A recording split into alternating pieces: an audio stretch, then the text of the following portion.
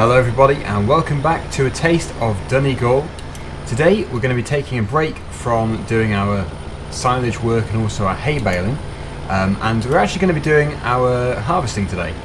At least we're going to be beginning it, hopefully going to finish it as well, but obviously we won't be able to bale it all up today.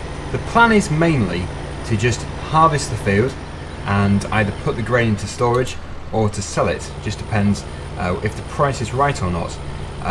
But at the moment what I'm doing is I'm taking a new trailer back to the yard. It's actually a Roland trailer. I'm not sure how popular or common the Roland trailers are in this part of Ireland, but it's a good trailer from a very good pack of trailers which you can download for Farming Simulator. This is the smallest trailer you can download. Obviously I don't think it'd be a sensible idea to go for the biggest one, so I haven't done. I think the smallest one, even this one actually, is quite big, so we wouldn't want anything bigger. So yeah, we're going to take it over to the field which is just in front of us. It's field number 10. I think we own 2 wheat fields. This field is actually one of 2, and it's the smaller one. I want to do the smaller one first because we don't actually need to have all the straw which it's going to produce out of these fields, so we might just bale the first field and then chop the other one. It just depends how much money we actually need and how much straw we need. So I'm yet to decide what we're going to do with field number 22, which is our other wheat field. It's a big field, very big field, so obviously there'll be a lot of straw in that. We might just bale it and sell it all off, because it's not very likely we'll need that much. Now the next thing to do is to take the Deutz harvester to our respawn point field, which is just over there. You can see our header is in there, and also a header trailer. Now I had to change the header trailer because initially I downloaded just the standard header trailer you can get in the base game, and that wasn't really the right trailer for this harvester, and the header kept flying off. So what I've done is I've got the correct one now. I didn't realise at first, but this header trailer was actually already available in the pack. It's just it had been put into the miscellaneous section rather than the header trailer section, so I didn't see it at first. But yes, this is the right one. It's not green and it's not branded as a Deutz, but it's in the same pack, so you would have thought that it will be able to attach to this one okay, because it certainly can't attach to the New Holland one, or the non-branded custom colour one. Let's just get this attached and then we'll be able to take it to the field. Obviously the field isn't very far away, but we can't go through the yard with the header on. There just isn't enough space. So let's just get this onto the trailer. We will return to our haymaking tomorrow, I think. I've just kind of put it on hold because I know that we've been doing a lot of that recently, and I wanted to just have a bit of a change. Now before it would just roll off, yeah, that's much better. So we should be able to attach to it with the harvester. I think you can. Yeah, I can just about see a hitch in there. So whether or not we'll be able to negotiate the yard, I'm not sure yet. We'll give it a go. If we can't do it, we'll just get the little Zetor tractor and go that way. Can we attach like this? Press X maybe? Not sure. It says missing unlock and then missing lock. There might be a glitch with it, but it's not too far anyway. We shouldn't knock it off in that time. This here is the challenging part, getting round the corner. The trailer should follow us okay, but it is quite tight this, and this is a big harvester for the map. So I'm going to try my luck here. Oh, we're already crashing. Think we're catching something. Having said that, I'm not sure if I did catch anything. It looked like it was juddering, but might be wrong. Yes, it might have been the back of the harvester on the shed. Might get around with just a few scratches on the back of the trailer and on the back of the harvester. Yes, we're around just about. So with that bit out of the way, let's begin harvesting. Unfortunately, once again we're going to have to drive into the crop just to get the header on, but I'll try my best not to crush it too much.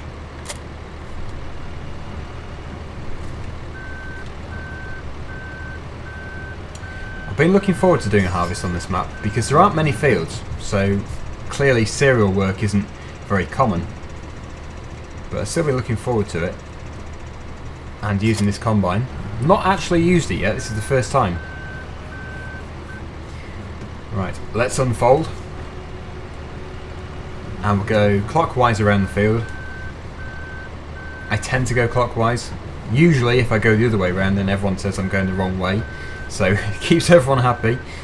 Right, let's get it all going and see how good this is.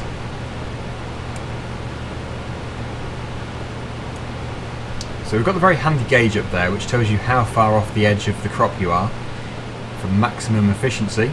We're slightly off, there we go. We want to keep it in the green. We don't really want any red light showing at all. A bit more to the right. It's a very handy gadget, that. Perfect. And we are on the correct mode, we're on swath mode. Just making sure of that. Didn't want to be going around the field in chop mode. And we'll do the normal thing, we'll do 2 headlands and then we will just go up and down the field. It's not going to take very long. I like the dust particles which have been put into this harvester. That is really nice, very realistic. And there's our 2 fields from before. We do need to get that baled up before the grass starts to regrow. I should probably check and say yes. We'll put the growth rate to off, I think, just for the time being, because the last thing I want to do is be baling those swaths of grass or hay when it's regrown again. That would be crazy.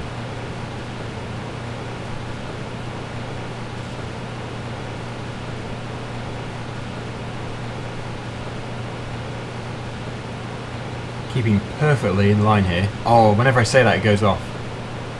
It was doing. It was perfectly in line for about 20 metres. Flickering. But it's still good. Still efficient, that.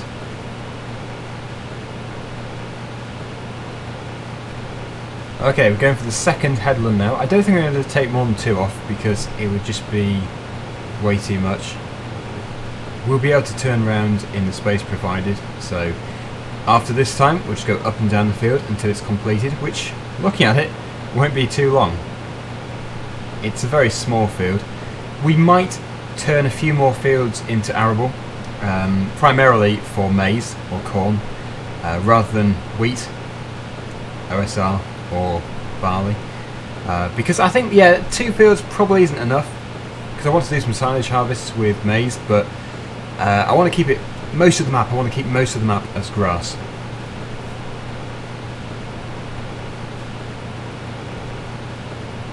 Okay, 75% full.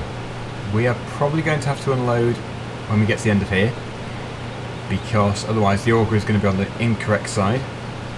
We'll put it out and we'll get the rolling trailer underneath.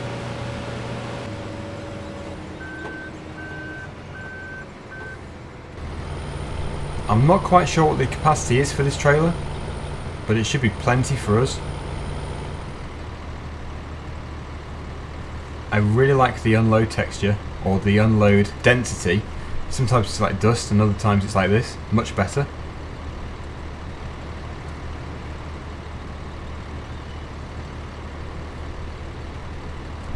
And that is the harvester empty.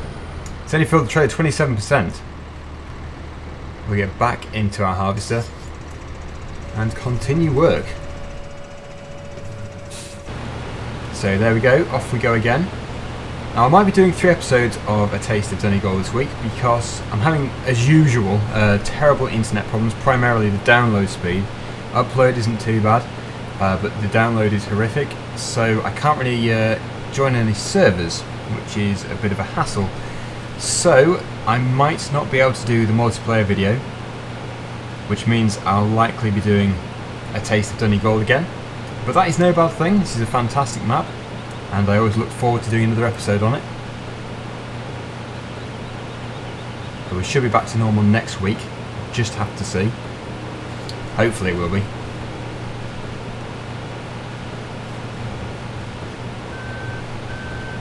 Okay, we're working our way inwards, and it's going well. This is, I think, a good size harvester for the map. I wouldn't want anything smaller because it would take forever in fields like field 22. So I think really this is a good choice. I'm really happy with this harvester. I think it is a good harvester for the map. Not sure, like as I said before, I don't know what machines exactly are in this part of Ireland, but I think, I don't know, Deutz Fahr probably isn't, but I just think it's still a good harvester for this map. From looking at the comments, I think John Deere is pretty big, New Holland possibly, Massey Ferguson, that's just what I've read. As for JCB and things like that, I don't think so much, but that's only going by what other people have said, so I'm not sure exactly.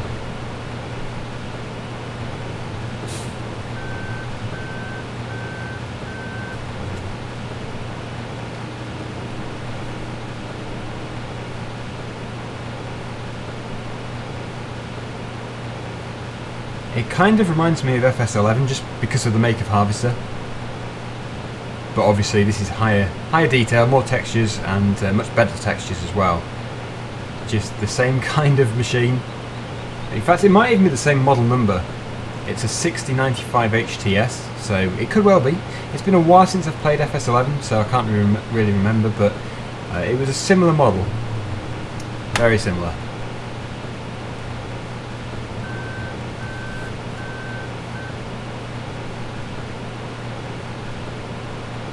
One thing I really like is the twin exhaust pipes.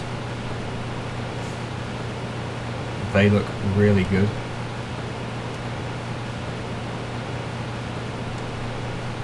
But overall, it is a nice harvester.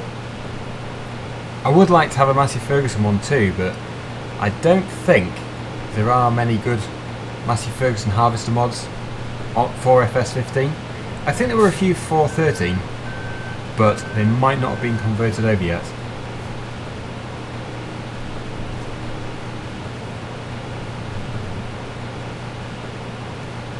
We're very close to the end now. I think all we have to do is go back up there and we'll be done.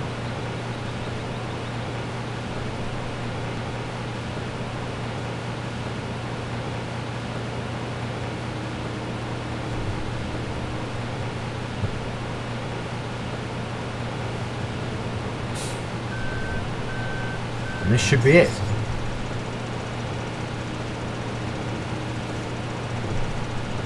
Just about got that in. So yes, this should be the final pass of the field. And yeah, I don't know how many bales we're going to get out of this, but I'm hoping at least 10. Should be.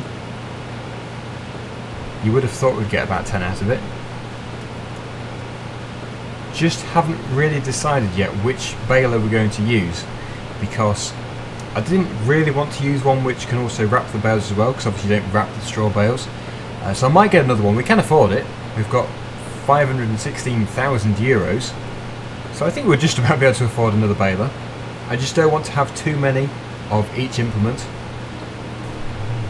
because we don't have enough space to store it.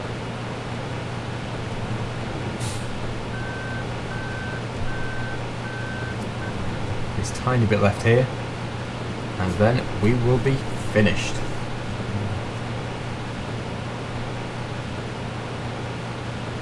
And yes, we'll bale this in a few days' time. So that is it. We'll switch it all off, and we do need to fold the header up again, drive over to our tractor and trailer, and of course unload it. 76% in this time, so we didn't fill it the first time, so I don't think we've even had 2 full loads. About 1.5 harvester loads. Not too bad, but it probably wasn't fertilised in the first place.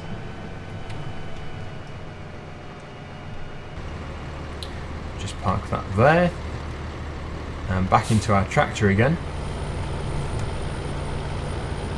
Now this trailer is actually a high tip trailer, which I think is mainly for when you're doing the silaging, so it's going to be very handy for then. You just have to make sure you've got it on the right body type, because otherwise it doesn't accept certain crop types. That's where I always get confused, because I always have the wrong trailer type on. But yes, this is obviously the right trailer type for the grain. You've then got, I think, 2 for silaging, and then 1 as a dump trailer. So for example, sugar beet or potatoes. 15% left in the combine harvester, and it's just over half filled our trailer, so not a lot really, but we're doing it really for the straw, not so much for the grain. We'll just switch the engine off on the combine.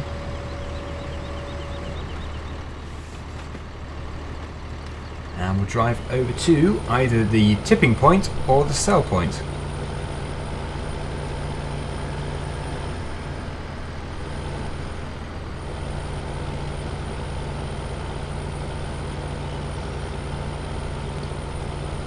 I think I probably will go and sell it, but obviously we need to fill the trailer a bit more.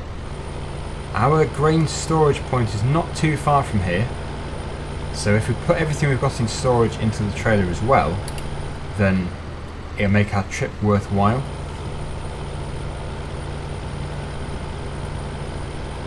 I think it's in here.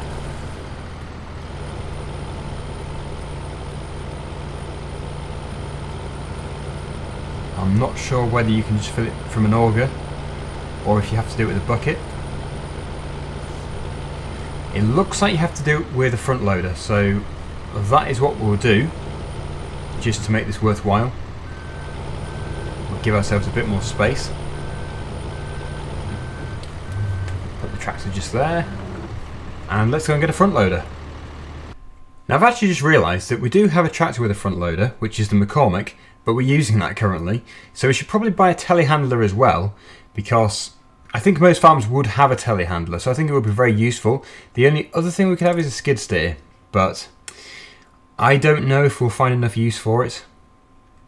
I suppose it has been quite a long time since I've used one, but I think I'll put that on hold just for now. So let me know if you want me to buy it or not. For now we'll go with the, is it Lieber? I think it is. Yep. And we'll get the bucket for that. Obviously we can change this at any time. We can change the telehandler for another make. Just what we're going to start off with. And I am going to sell one or two more tractors. I think that stayer tractor we've got, I think I might get rid of that. And possibly the small Zetor tractor.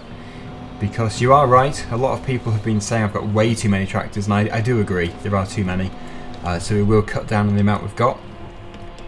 But the telehandler, I think we do need.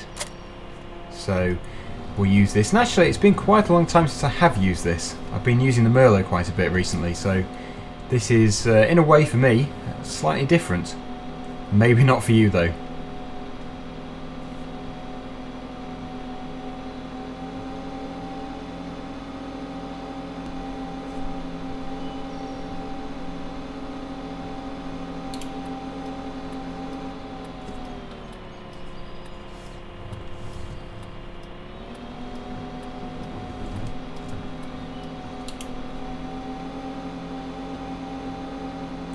So that's the main yard, and then the second yard here is where we are storing all of our grain. So let's just quickly load this up. I think it's a bit of a guessing game to know which is what crop type. Obviously that's canola, that's corn. The wheat and the barley is what confuses me.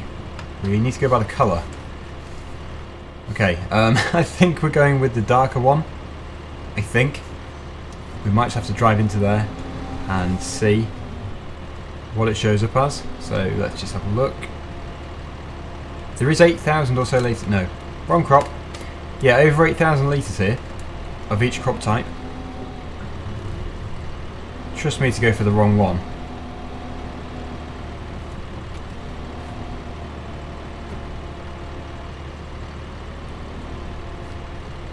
It is picking up 4,500 litres in each bucket load though, so only 2 loads are required.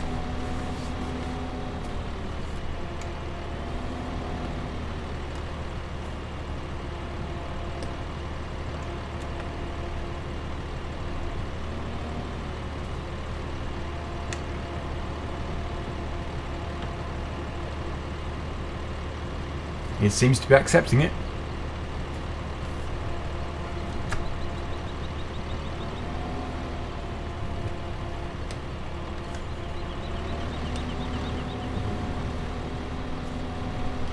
And this will finish it off.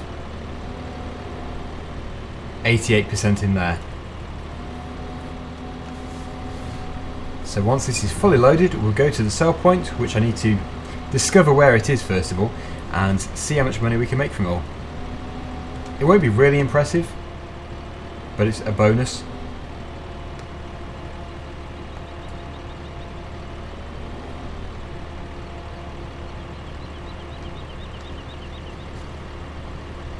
There we go. So this is probably a good place to store our telehandler just for the time being. So I'll put it into one of these bays. And we'll turn the engine off. So let's go and find our sell point. Yeah, that trailer looks to be attached very low on the tractor. Maybe the tractor's just too small for it. You wouldn't have thought it is, but I don't know. It's just very heavy, I think. All the weight is at the front. So onto our info page. Let's have a look here. Wheat. And we need to go over to Homeland. I think that is the only sell point. Yes, it is. So 665 euros per tonne. And Homeland is near the store. I think I've broken the tractor's back. It does look to be tilting back an awful lot. As long as we can get it to the sell point in one piece, that would be good. I'll have to remember in future never to put the Cormick on the rolling trailer again. Oh, I left the beacon on. Sorted. Here goes. Can we go left out of here? Yeah, I think we can. I always go right, so I want to try and vary the way I go. See something different for a change. Ouch, that tractor is painful. It's not just me, is it? Yeah, honestly, that looks to be bending back quite a bit. It's pulling it okay, it's just looks incredibly heavy. It's probably my fault though, I should have spread it more evenly in the trailer.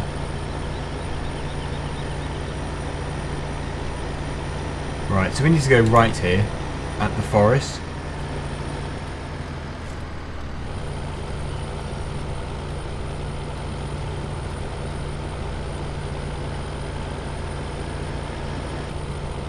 Here we are at Homeland. Let's get this weight out of the trailer.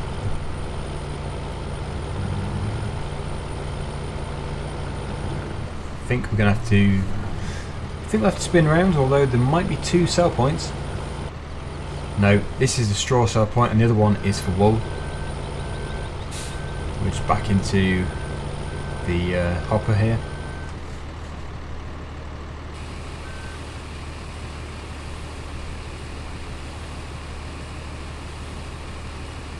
See if we see any difference on the tractor. It makes it lighter.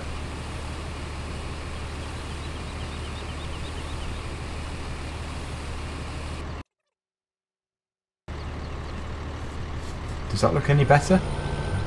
Still quite heavy. Anyway, I think we are coming to the end here. So I'm going to take this back to the yard and we'll probably call it a day for now. Until tomorrow, where we'll continue to do our hay baling. That is in fields number 4 and 5. We need to get all them baled, and then of course everything needs to be collected, including the silage wrapped bales.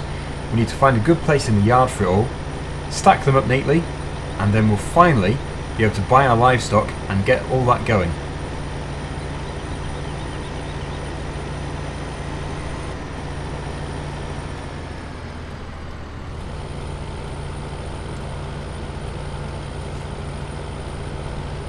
And we'll just park this in the open bit of yard here.